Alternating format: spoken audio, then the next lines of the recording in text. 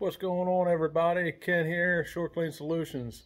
Today's video, I just wanted to talk to you guys about, I see a lot of people when they're out there working and not using the proper safety equipment, when you're power washing and gutter cleaning, doing those things like that in your service business.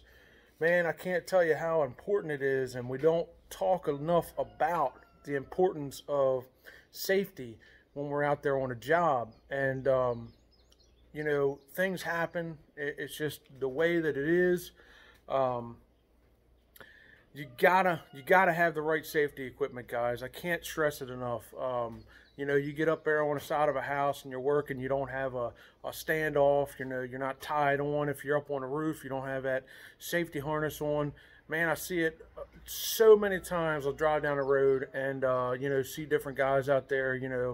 Either the guys just trying to hustle to make a living, or they're actually in business, and running a company, and they're setting themselves up for failure is what they're doing. If you slide off of that roof or you slide off of that ladder, man, your life's done for. If you break your back, break your neck, you kill yourself, whatever, man.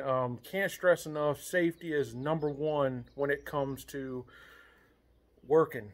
Regardless of what career you're in or what you're doing, safety's #1. So I just wanted to show you guys a couple things that that is very important, and you should definitely pick up regardless of your money situation or whatever you're doing.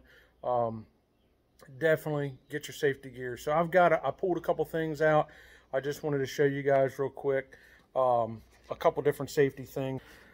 It's not a whole lot of stuff right now. I've got way more stuff that as far as safety, like standoffs and stuff like that. But this is just the basics. You want to get yourself a good pair of rubber boots. These are muck boots. And I mean, I'm a big time hunter, and I like muck boots. They're comfortable to wear. As you could tell, I mean, I had a little rip in it. Put a little piece of flashing tape on it. Man, in boots, there's nothing wrong with them. They don't leak. They're perfect. Like I said, they're real comfortable boots. That's the brand that I use when we go out in the woods anyway. So I like to stick with it because I can wear those boots all day long, and they are so comfortable. Some boots that you get, they hurt your feet. You can't stand to wear them for a couple hours, and then you want to kick them off. Muck boots, I find, are a very, very good boot.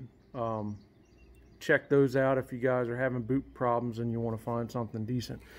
So basically what we got here is, your respirator. You want to get a good vapor respirator. They make a whole bunch of different type. This is 3M. They make different styles, some with face shields and stuff like that. But, at the end of the day, protecting your lungs is something that is very important. I see guys running around out there and they don't have they're spraying bleach or SH, and they don't have they're not wearing masks. They're spraying it and thinking that they're the Incredible Hulk. And one day, guys, that'll end up catching up to you. You wear your respirator. It's crucial. You can't be too safe. Don't think that you don't want to be that guy, and you don't want to look stupid, I should say.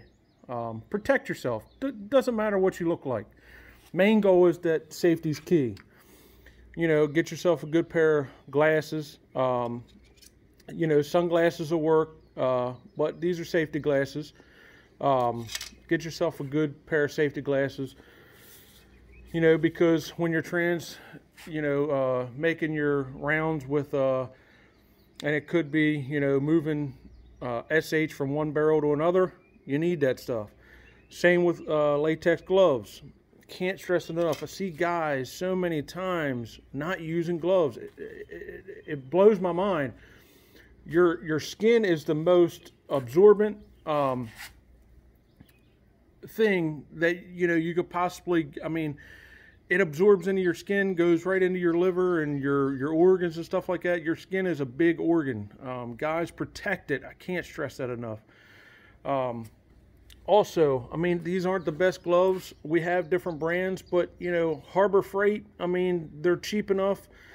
And, you know, if you buy, you know, 10 pairs of them and you wear a pair out a week, you know, it's protecting your skin. It's protecting your life. You know, if you're using hot water and burns and stuff like that. And, yeah, I just can't stress it enough.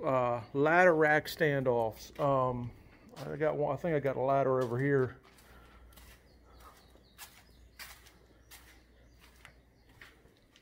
Sorry guys, I'm in my shop and I got it kind of messed up right now, but as you can tell,